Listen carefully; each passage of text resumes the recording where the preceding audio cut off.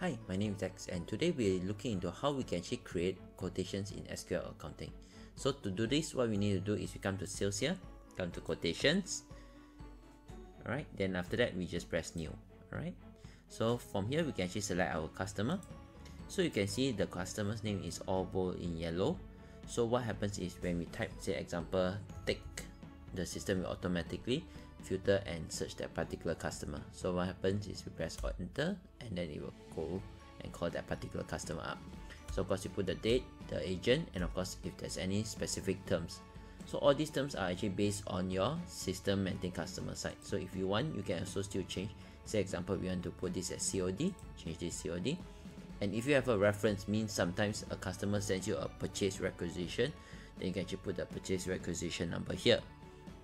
Alright, so to select the item, we just need to press plus, item code, select the item that you want to sell, a item, and then let's say example 1 unit at, say example, $100. Alright, so once we're done, we just press save, and then after that we can press preview, and then you actually can print out the quotations.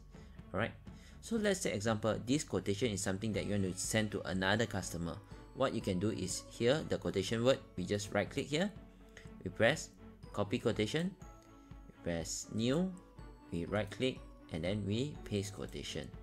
Alright, and then we can change the customer, say example Kitty Security, and then we press save.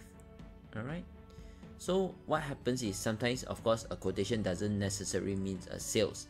So let's say example this customer says I do not want this anymore.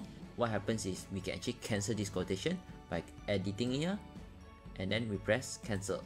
Once done, we just press save.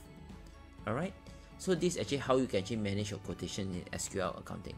So if you have any questions, do let us know in the comments below, and if you like to follow us, click the subscribe button and we will update videos every week. Thank you.